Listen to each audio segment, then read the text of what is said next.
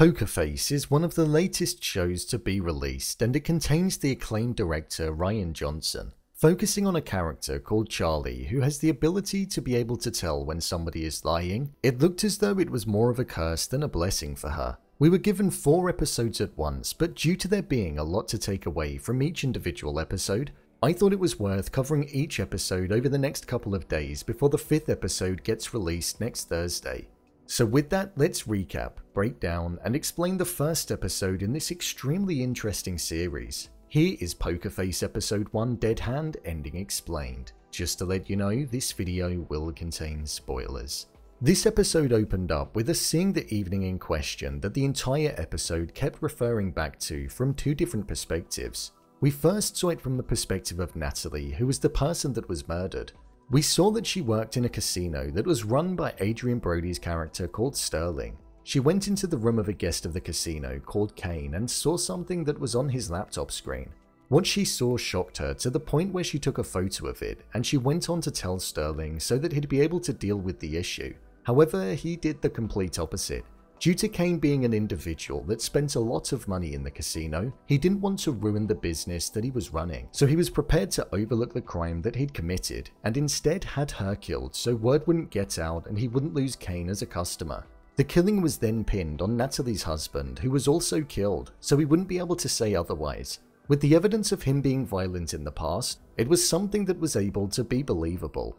We were never explicitly told what Kane did or what he was looking at, but with the way that this show focused so much on clues in the small details, I feel it was something to do with children. This is based off of the news article that Charlie was reading when she was in the car when we were watching the day before unfold from her perspective. This is what this first episode was centered around, how the death of Natalie was impacting Charlie, who'd been tasked with working with Sterling in order to dwindle lots of money out of Kane, who was operating sub-games from the comfort of his own room and making money. As we embarked towards the ending of the episode, we'd seen all about Charlie's backstory, how she was known to be this person who was able to tell if people were lying, and she used that to her advantage when playing cards and made a bit of money in doing so in the past. But Sterling's father had banned her from playing and spread word to all of the other casinos in the area, meaning she was no longer able to make money and was blacklisted from most places, so instead he offered her a job to work in the casino.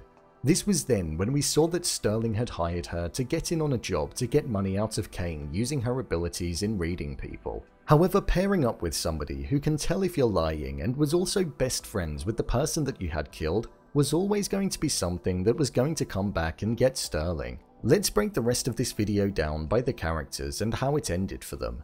Charlie. On the night where we saw that the game was going to be going ahead, we saw that Charlie actually had other plans that were made in order to seek revenge on Sterling. Despite Sterling not giving a confession to what occurred when he had Nat killed, her instincts and abilities to read people was something that gave her the confidence in order to do the plan.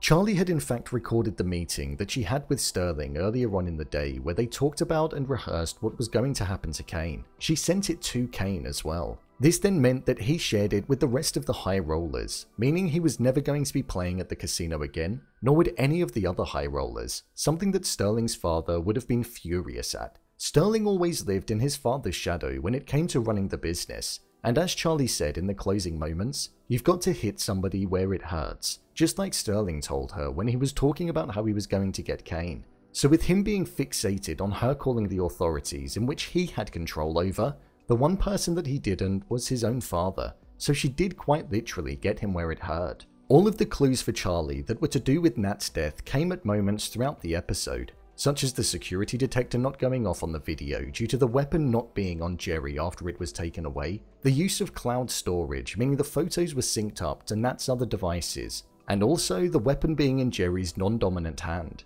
We as the viewers were also given these clues too, which meant that we could piece certain things together too, even when we knew what actually happened. We were almost seeing how it was so easy to be unpicked. With Sterling walking off the balcony in the hotel following the news about Kane and the other high rollers departing and never coming back, his father called Charlie and said that he was essentially going to make her pay. We saw Charlie destroying her phone, which was something that we knew that she cared a lot about due to always being on it and absorbing all that was going on in the world. So in order to stay alive, we're going to see her go completely off grid. Sterling. Sterling was a character that was played by Adrian Brody, and he played a casino owner who wasn't respected by his peers, due to his father being the person that essentially handed the casino down to him following on from him retiring. Sterling wanted to prove himself to his father by putting Kane in his place and taking a large amount of money from him by cheating the system and having Charlie tell whether or not he was bluffing whilst there was a mole on the inside playing. However, the fact that he had her best friend killed was something that meant that it didn't happen the way that he planned.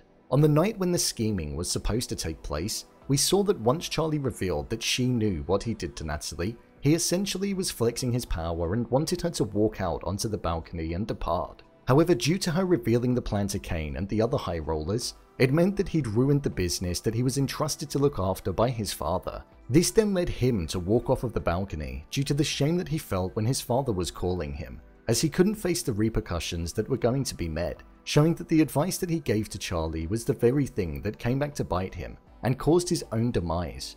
He was asserting his power in trying to prove himself to his father in making big decisions, and they didn't pay off in the slightest, all stemming back to when he harmed Natalie right at the beginning. He was never going to be able to lie to Charlie, and he knew that, so the plan was doomed from the off, and I feel he knew that it was coming.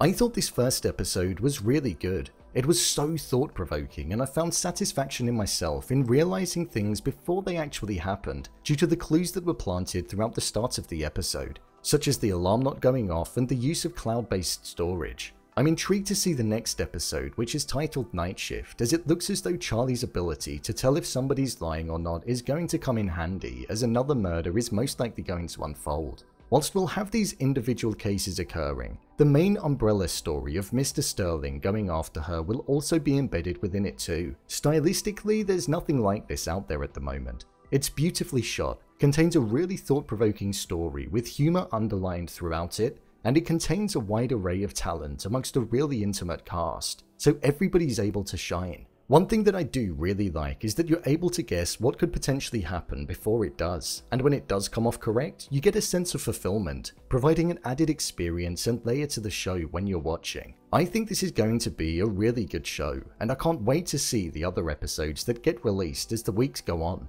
So, there you have it, Poker Face Episode 1 Dead Hand Ending Explained. If you want to see more videos such as endings explained, theories and predictions, and character breakdowns, then click on the I button. Or alternatively, you can head over to my channel where you'll find them all. If you'd like to give me a show or movie that you'd like me to review, then head over to my Twitter, @BrainPilot_, and tweet me what show or movie you'd like me to review next. And finally, if you'd like to see what I rate the latest movies that don't quite make the cut to getting a dedicated video, then head over to my Letterboxd profile. It's where I rate the latest releases in real time. What did you think of this episode? Leave a comment down below, and don't forget to subscribe. I'll see you next time.